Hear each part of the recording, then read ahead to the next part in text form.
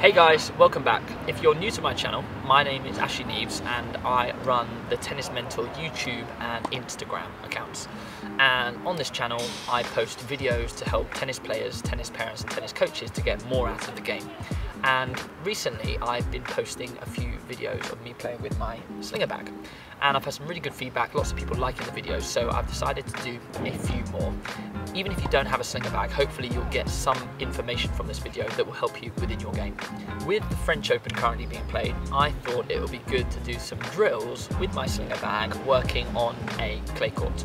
So in this video, I'm going to show you 5 drills that you can do with your Slinger Bag to practice playing on a clay court or dealing with heavier topspin and longer rallies. On each video of the 5 drills, I will put down the settings that I used for the current drill, so that if you have got a Slinger Bag, you can dial in the settings to the same as what I'm using and have a go yourself. When playing on clay, there are some things to consider. The clay moves under your feet, so when you're moving around the tennis court normally, you've got a nice grip. On clay, you're going to be sliding around.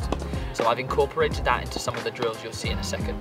The other things you need to consider is the tennis ball reacts more when hitting with topspin on a clay court than it would on a grass court or on a hard court. So you'll see some of these drills that I do with my Slinger Bag, I've set the setting up slightly higher than I normally would, slightly higher trajectory and a slightly higher speed to increase the topspin so that I can practice dealing with that heavy topspin shot. On a clay court, the ball does bounce higher, creating a longer rally, so the game does become a lot more physical when you play on a clay court. You have to stay in the rally for longer, you have to chase balls from side to side.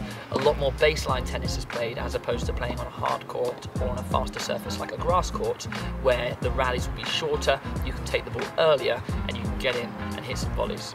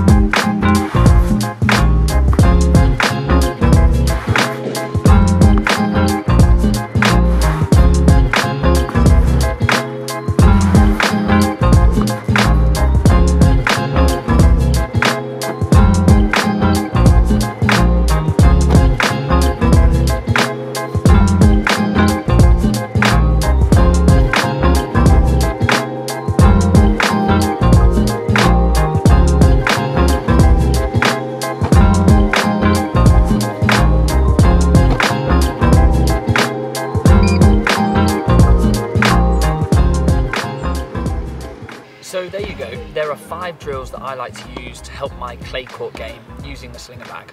Now each of those drills, you'll see that some of them I use cones, you can adapt them in any way you like. Try to have a go with the settings that I used.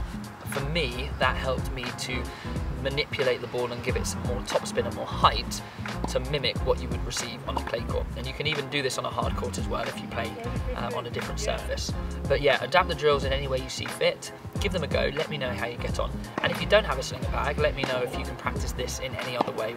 Hope you enjoyed the video, let me know how you get on. And if you like this one and you want to see more videos on this sort of content with Slinger Bag or other tennis tutorials, make sure you click that subscribe button at the bottom, hit the notification bell as well, and you'll get notified when I put out a new video. Take care.